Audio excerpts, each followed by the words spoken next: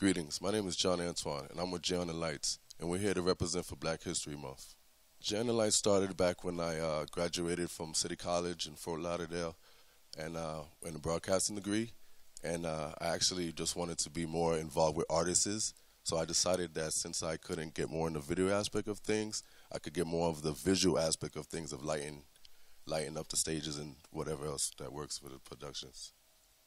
J on the Lights has been known for working with numerous artists in the industry, working at the top local live venues, Revolution Live, working with artists like Inner Circle, Bad Boys of Reggae, also working with big parts of the community, helping out with like local events and so forth.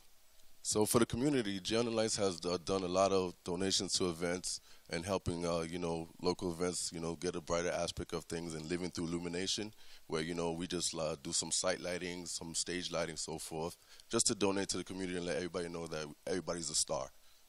For me, Black History Month represents pride, being able to stand on the forefront and being able to represent and follow up with the dreams that you have, no matter what situation you are.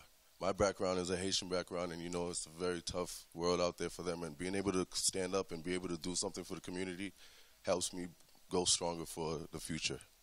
How you doing? My name is John Antoine. I'm with J on the Lights, and you can find me on Instagram at J_on_the_lights or www.jonthelights.net.